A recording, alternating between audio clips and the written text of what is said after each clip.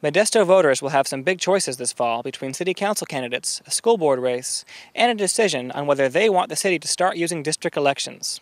They're free to cast ballots in the city's mayoral race, but that contest is already settled.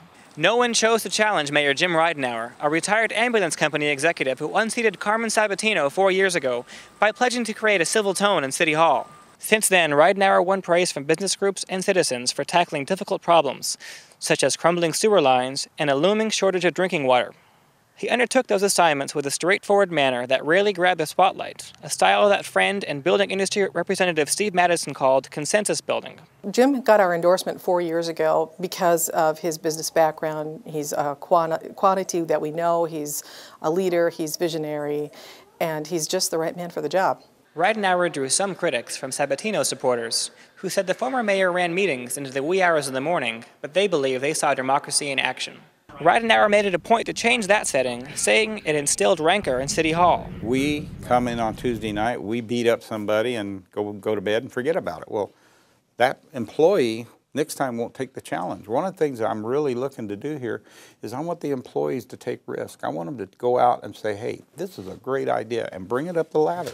Don't be scared to bring it up and find out that we can't do it because of money, or we just can't do it. We have a translator. Up ahead, Ridenour wants to take advantage of the groundwork he put into the council over the past 4 years.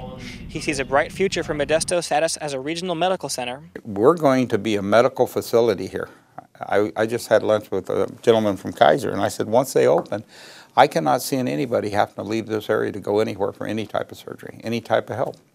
For downtown, well, I think downtown is improving almost daily.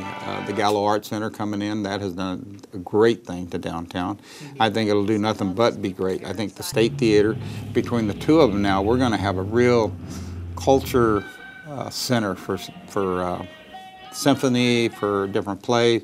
Both of them are doing real well right now. Our downtown's vibrant. We have some of the best restaurants, I think, anywhere in the downtown and throughout our city.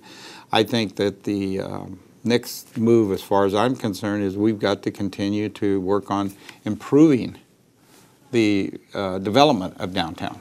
And for new industries scoping out the city's new capacity for sewer and water resources. I think we still got a lot of work to do. I really do. I mean, even if you take, yes, we did the sewer, yes, we did the water, but there's still a lot to do in both of those areas.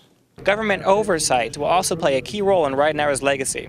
In his first term, he addressed the City Hall with a lingering gender discrimination complaint in its Finance and Public Works departments. Last year, the council uncovered a string of expenses made by a former Public Works director. As a result, the council now requires more information about city expenses. You know, we've had our bubbles, our blow-ups. You know, the building that we found was out in Public Works. But you don't go out and fire everybody for that. You find out what was the problem, how did it happen, fix it, and go forward. In the meantime, Ridenour faces budget cuts this year, which could lead to tough choices ahead, including figuring out how to put more police officers on the street so there is 1.85 officers for every 1,000 residents instead of 1.35. Well, it takes money, and I think that goes back to what I told you earlier. We're going to have to see what the people want, and if they want to be at 1.85, we may have to go to a half-cent, like everybody else. Ceres is doing it right now.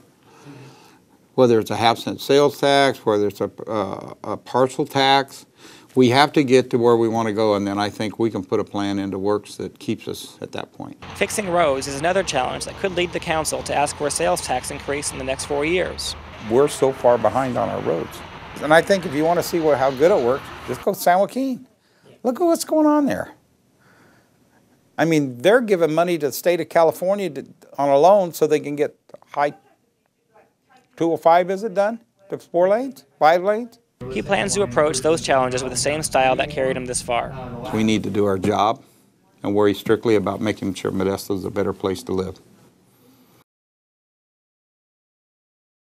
Have you visited The Hive lately? The Hive is a community blogging site for modbee.com that provides a forum for discussion of community issues. Bloggers include bee reporters, editors, and readers with strong feelings on everything from politics to poetry. Go to thehive.modbee.com and start blogging today.